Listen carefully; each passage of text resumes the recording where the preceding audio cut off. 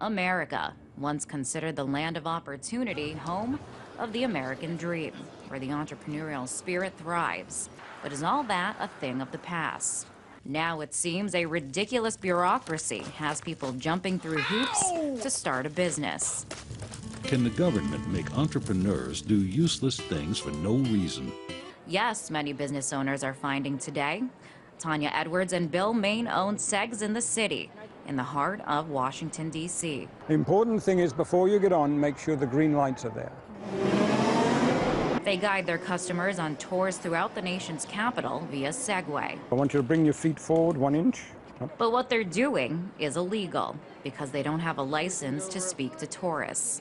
We could be sent to jail for 90 days for not having a license. But he believes he shouldn't need a license to talk to people. It's a breach of the First Amendment of the Constitution.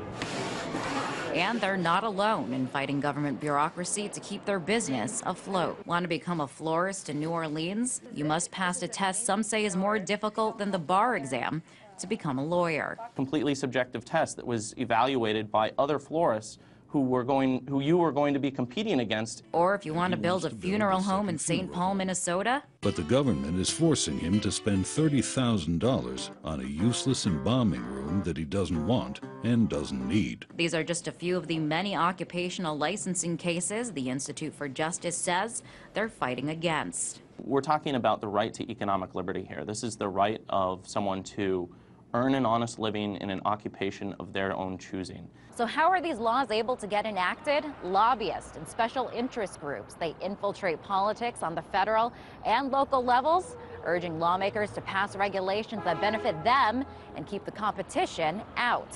The result, in America growing increasingly regulated.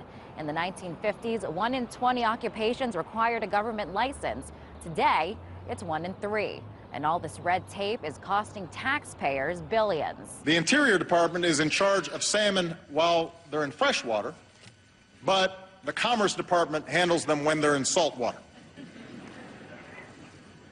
I hear it gets even more complicated once they're smoked. But it's no laughing matter. A report from the Government Accountability Office shows billions of dollars spent on bureaucratic waste in the federal government. All the while, President Obama vows to fight unemployment by creating jobs. Tonight, my message to business leaders is simple. Ask yourselves what you can do to bring jobs back to your country, and your country will do everything we can to help you succeed. But what the government needs to do, say many business owners, is get rid of all the red tape that's creating hurdles to reaching economic success. It may be too much regulation that's choking the life out of the U.S. economy. In Washington, Liz Wall, RT.